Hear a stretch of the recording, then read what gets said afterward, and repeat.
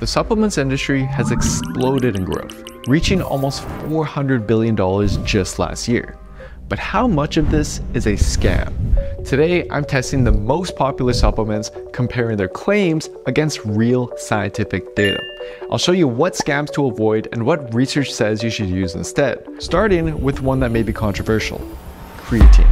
Creatine use has blown up in popularity. Americans alone consume well over 4 million kilograms each year, but many companies have been taking advantage of this rising trend. Let me explain. First off, I've never seen a company actually mention this, but up to 30% of people naturally have high levels of creatine, which is why about 1 in 4 don't see any performance benefits from it. So, if you don't notice any big body weight or strength changes after starting or even stopping creatine, you might be naturally blessed. But that's only part of the story. Just wait until you find out the real creatine scam companies are running. So back in 2022, a group of researchers analyzed 175 of the most expensive creatine supplements on Amazon. Shockingly, they found that 88% had either very little or absolutely no evidence supporting the wild claims they were making. Here's an example. This is a tub of creatine ethyl ester from Walmart. According to the sales copy, this is an exceptionally soluble type of creatine resulting in advanced absorption, increased bioavailability, and increased stability. Did you catch all that? Probably not. And that's the point. Often, supplement companies use complex terms like this to impress or even confuse buyers and make their products seem a lot better than they actually are. Then they bump up the price and people think it must be better without question. And yep, I fell for this one too. I used to buy the most expensive creatine I could find thinking it would lead to better results. But this one from Walmart, it goes beyond just confusing words. It's full of outright lies. They go on to say that unlike other forms of creatine, most users will notice a difference in their first dose. But this isn't even how creatine works. It takes at least 1 to 4 weeks to build up in your muscles. But they take it even further, claiming that their supplement directly penetrates the muscle, resulting in 30 to 40 times more functional creatine. Now that is a pretty bold claim. And when I dug into the research, I found a 2008 study comparing this exact type of creatine with standard creatine monohydrate. And guess what I found? It was less effective. The problem is, these companies aren't legally required to conduct studies to prove any of the claims they're making. And a lot of the times they aren't tested for safety either. In fact, in that same Amazon study, only 8% of the expensive creatine supplements were tested by third-party labs for quality.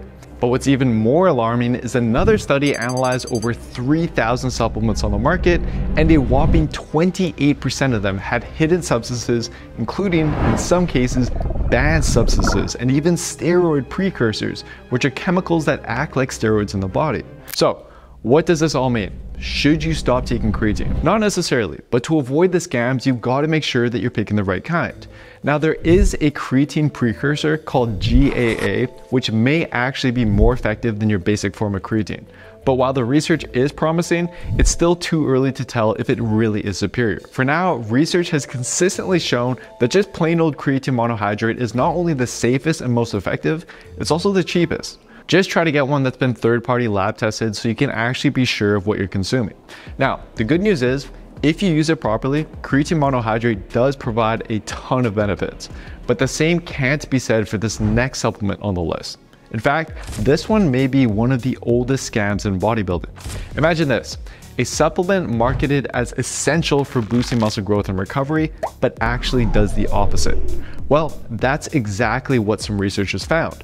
Back in 1990, researchers wanted to find out how effective BCAAs, or branched-chain amino acids, actually were.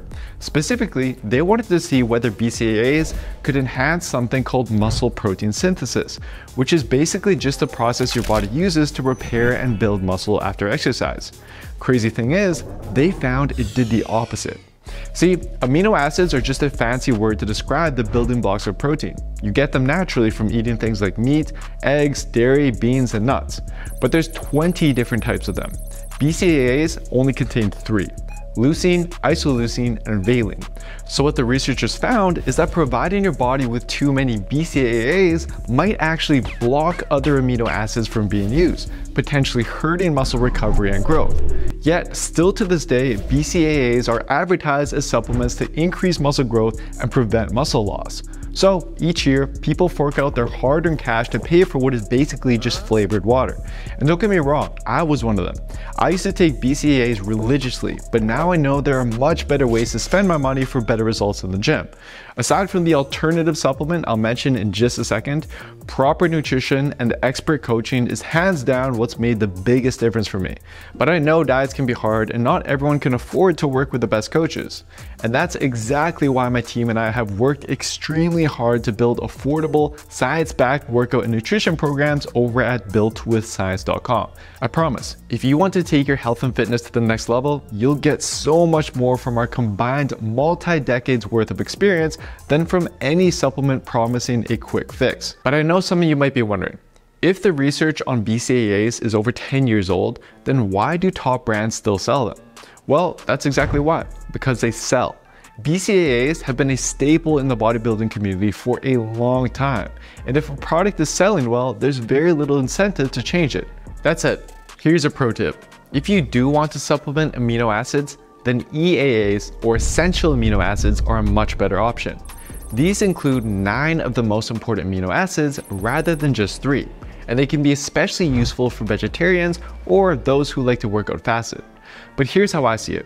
If you eat well and you get enough protein, neither BCAAs or EAAs are very likely to help much. Which brings us to the last scam to watch out for, the latest supplement craze taking over the internet, greens powder. So we all know we should eat our fruits and vegetables, right? But what if there was an easier way? Well, that's the idea behind green supplements. There's supposedly an easy way to get your fruits and veggies in without having to chop, blend, or cook anything. But do they really work? Well, to answer that question, let's take a look at one of the most popular and expensive greens powders on the market, Athletic Greens. According to the ads, 1 scoop a day can give you more energy, boost your immune system, and improve digestion. But in reality, there's been very little to no evidence suggesting that greens powders can do any of these things. Now, I do know that Athletic Greens has run a study showing that participants who drank their product felt less bloating and more energetic. While I applaud them for putting some funding towards research, the study had no control group and the results were all from subjective survey responses. Basically, people reported feeling better after drinking a green liquid they were told would make them feel better. That said, if you take a look at their nutrition label, you will find a pretty impressive list of antioxidants, digestive enzymes, and even superfoods. Sounds nice. But not only is superfoods an unregulated made-up term, most of these ingredients have very little to no actual research supporting their benefits. And there's another deceptive trick I notice about their label. Notice how they list a bunch of ingredients together with the total amount at the top.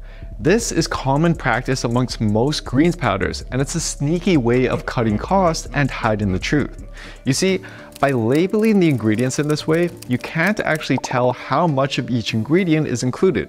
Meaning, you have no way of telling if you're getting the clinically effective dose of that ingredient in order for it to actually be effective. Chances are, you're not.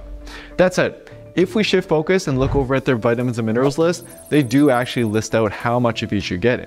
And some of them actually seem quite impressive. For example, you get 467% of the daily recommended value of vitamin C and over 1,000% of vitamin B7s. Thing is, both of these vitamins are water soluble, consume more than your body needs, and you just pee them out, giving you no benefit aside from increasing the financial value of your urine. So far, this isn't looking too promising. However, one of the big selling points of greens powders like Athletic Greens is they're apparently more effective than a multivitamin.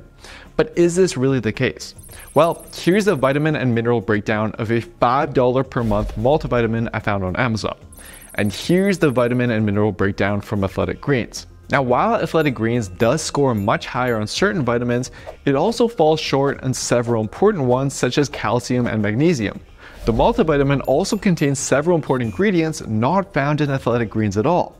So for a lot less money, a standard multivitamin gives you a more balanced mix of nutrients. But I know some of you might be thinking green supplements are better because they're sourced from whole foods. And while that is true, research has yet to show this makes any difference.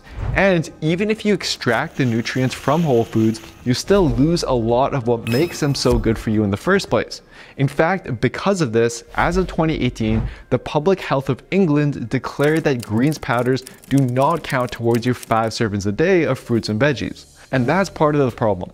Because of how greens powders are marketed, many people think they can rely on these supplements instead of eating real food. Whereas eating enough servings of fruits and vegetables a day has tons of strong evidence showing it improves health, body composition, gut health, digestion, longevity, and pretty much everything else you can think of. So while it's possible a greens powder may provide a small benefit for those who eat very little fruits and vegetables, it's not a replacement, and it's definitely a lot more pricey than a simple multivitamin. That said, a common complaint I hear is that it's either too expensive or too difficult to eat healthy. That's exactly why I've created an easy, healthy, fat loss meal plan that'll cost you just $5 a day, and another budget-friendly one but focused on building muscle. And you can click here to give any one of those videos a watch next. And for more help, check out builtwithscience.com for an all-in-one training and nutrition program that'll guide you every week to the best shape of your life. Thanks for watching, and I'll see you next time.